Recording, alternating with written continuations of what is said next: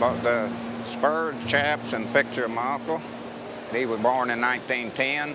About 3 years old, it looks like, when he was wearing these. That all you see on the Spurs is silver centavos.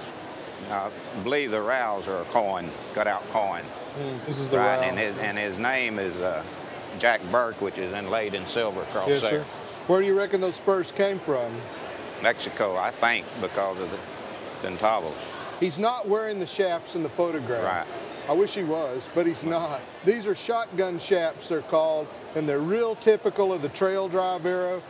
Then the styles changed to those big batwing chaps that you probably grew up Right. with and that I'd seen, but these narrow shotgun styles are real old style. I've never seen a pair this small. I think they were made for him. They're too unusual.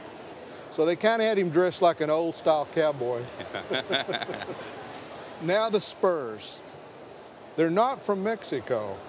The fact that they have Mexican coins on the buttons, the way the engraving is with his name on the side, the 5-pointed star rowel, it's all the hallmarks of an Italian spur maker in Victoria, Texas named Joe Bianchi. He made spurs for everybody who was anybody and everybody who was nobody in South Texas. He made them for cowboys, ranchers, some of the biggest ranchers you've ever heard of in Texas. Your uncle's wearing the spurs in that photograph, which is a neat documentation of them in use. They're the smallest Bianchi spurs I've ever seen. The chaps, if they were marked, would be worth more, but as it is, they're probably worth $1,200 to $1,500, which is pretty good for little kids' clothes.